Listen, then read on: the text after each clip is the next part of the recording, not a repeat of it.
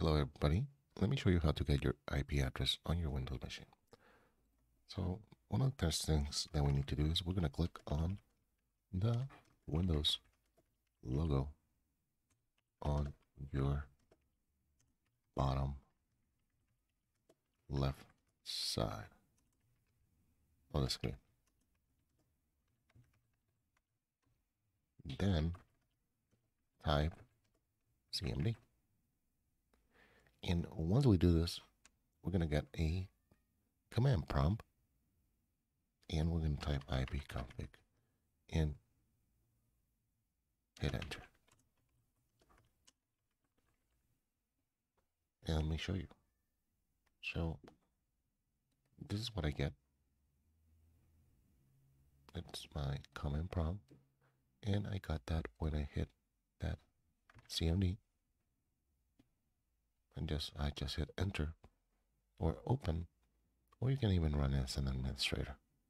I would just say open in this case. So this is our own personal computer. So once you have your command prompt here, you can just type ipconfig.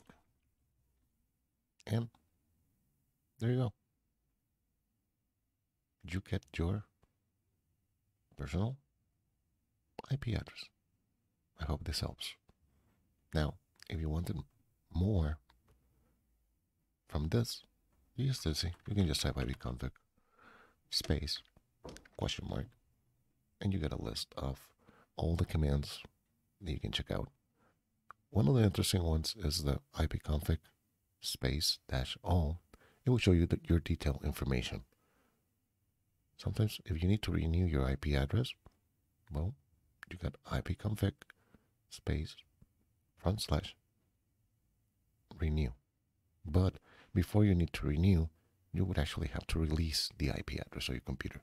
So I'll do another tutorial on more in depth of the ipconfig and your IP address.